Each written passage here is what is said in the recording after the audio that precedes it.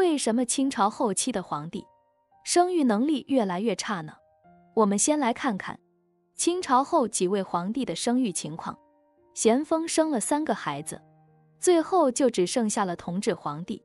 同治干脆一个都没生就死了。而光绪呢，虽然身体还好，妃子也不少，但是一生也没有一个儿子。溥仪更别说儿子了，就是正常的生育能力都没有了。咸丰之后的几位皇帝，同治帝、光绪帝加上溥仪，其实不是生育能力越来越差，说难听点呢，就是根本没有生育能力了。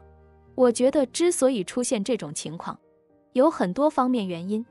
第一就是皇帝不健康的后宫生活。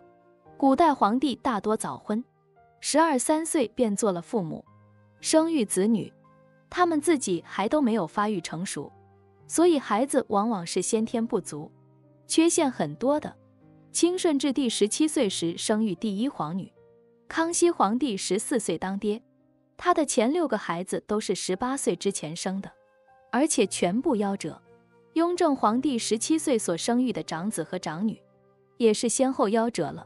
3宫6院72妃，听起来很诱人，实际上却消耗了皇帝极大的精力。由于那方面的生活缺少节制，生育的孩子也大多不健全。根据统计，顺治和雍正皇帝都有14个子女，其中同样有9个20岁之前死去。康熙皇帝的子女多达55个，其中不满5岁就夭折的达到22人。乾隆皇帝有27个子女，其中14个不满20岁就早夭了，并且满族皇室近亲结婚的情况比较多，导致后代的基因可能会出现问题。第二，那就是残酷的宫斗了。后宫的人为了争宠，什么事情都做得出来，可能大多数妃子会想，我没生儿子，那你也别想。在这种恶性竞争之下，导致很多皇子都胎死腹中。如果皇帝比较弱，那这种现象更是普遍了。第三，养育方式存在很大问题。皇室子女出生之后，一律由奶妈供养，如果孩子没有得到生母提供的营养，会导致孩子们身体素质比较差，生命力脆弱。第四就是疾病因素了。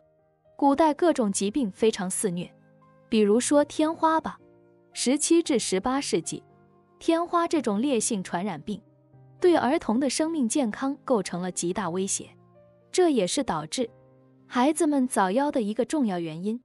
而且当时的医疗水平对这种疾病是束手无策，所以这也是导致古代儿童早夭的一个重要原因。归纳起来，残酷的篡权夺位斗争，早婚皇帝的后宫生活和养育方式，就造成了皇子皇女的生命力过于脆弱，以及天花的肆虐，也最终导致了皇子皇女多夭折的惨剧。欢迎关注我的频道，这样就不会错过更多精彩内容。